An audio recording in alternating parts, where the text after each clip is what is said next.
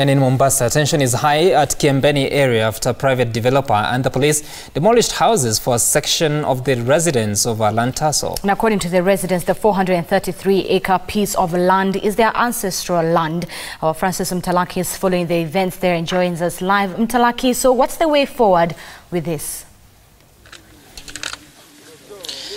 Well, the way forward has to do with solving this problem that has been here for quite some time now. But the differences are escalating in terms of the one of the tycoon who we are told that claims ownership of this 433-acre piece of land, as together with the residents are also claiming that this is their ancestral land.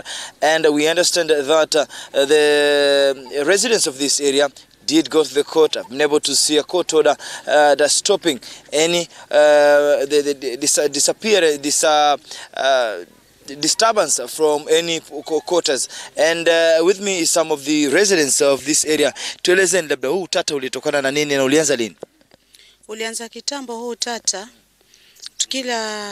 tukijenga na kila tukiendelea kukaa hapa. Tunakuja tunavamiwa na polisi, hali ya kuwa hatueleweki, watoto wanakimbia, tunakimbia, inabidi sasa tunaenda kuomba mahali pa kukaa. Na tuna miaka mingi sana hapa mahali. Zaidi ya miaka 10 sisi tuko hapa na watoto wetu. Angalia huu umri ambao niko nao mimi, nimeolewa hapa na nimezaa watoto wangu hapa na watoto ambao wamaliza form 4 nimewazaa hapa. Lakini shida ni kwamba kila tukikaa polisi hao, mwenye anasema ni kwake, hatuelewi ni vipi, ni kwake kivipi. Sasa kila wakati sisi tunakaa maisha ya hali ambayo haeleweki, maisha ya utata ambao sisi yani hatujielewi. Kwa hivyo tungependa serikali ituangalie sisi wanyonge wa chini, sisi wananchi wa chini, venye tunapata shida na watoto wetu na wajukuu zetu sahihi. Hatuna mahali pa kukaa, tunahangaika, tunateseka. Jana mlilala? Jana hatukulala.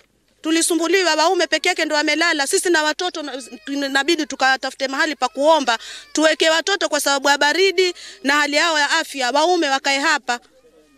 Sasa mzee, labda tueleze wewe kwa majina yako alafu tuambie labda suluhu ni nini? Mimi kwa majina naitwa Kalenga Baya. Mimi ni mkaaji wa hapa na nimekaa hapa kwa miaka mingi sana. Fikiri kutoka hapa miaka yangu ambayo imefikia, naweza kuelezea kwamba hapa mahali ni lazima nidhibiti.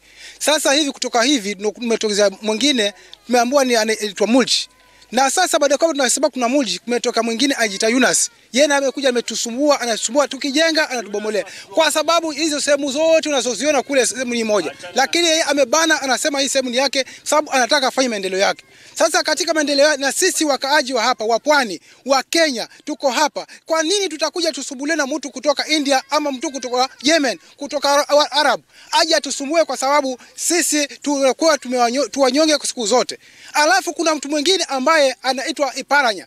Huyu ambaye labda sitaki upande tu majina, lakini ningesema tu labda upande wa polisi nyinyi wanawasaidia. Upande wa polisi wamekuwa wakitusumbua sana kwa sababu tukiingia hapa unaona amekuja na sisi tuko na court order ambayo inarigadi kwamba wananchi waruhusu wa kwamba wakae mahali ambapo inasahili waishi. Lakini unaona kwamba polisi wamekuwa wakitusumbua ili kusudi kwamba wanapewa kitu kidogo kidogo ili kufanya hiyo kazi kusudi ya kutunyanyasa sisi wanyonge. Sasa sisi wanyonge tutakaa wapi kama sisi wa Kenya, wa pwani na ambao tuko hapa siku zote? Labda kwa mzee kidogo tu, labda unapitia dhiki gani kuhusiana na masuala?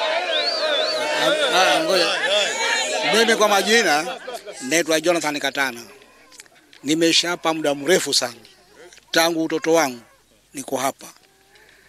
Na hata uhuru ukija, mimi ni mmoja alikuwa youth katika kupigania uhuru.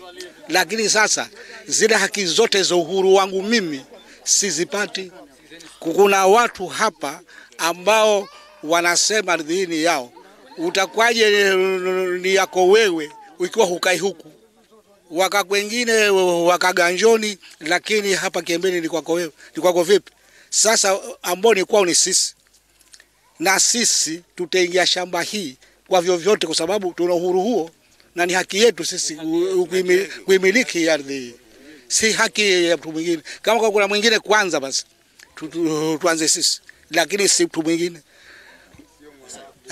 Ni sawa. Asante sana. Well, those are the sentiments from residents of Kiembeni who are affected with this the land issue, and they're saying that